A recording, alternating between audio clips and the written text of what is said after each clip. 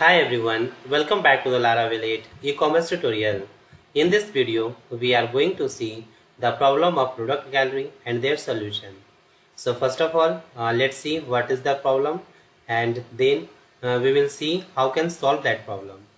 Okay, so let's see. You can see here, this is the product details page, and here is the product image, and these are the product image gallery. Okay, this time everything is looking good. Okay, but when I increase the product quantity, so let's change the product quantity. So click on plus icon. Okay, and now you can see here the image gallery structure has been changed. Okay, alright, and it's not showing the proper way. So now how can we resolve this problem? So for avoiding this, there is a very simple solution.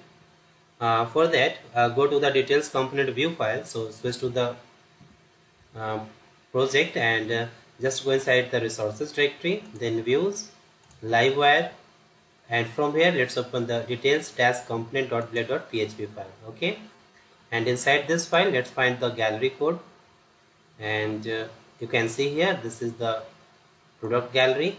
Okay, these are the code for the product gallery. Okay, so do one thing inside this div.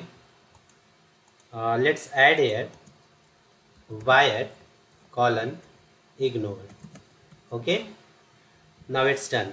Okay, so save this file, and now let's check again. So switch to the browser and just refresh the page.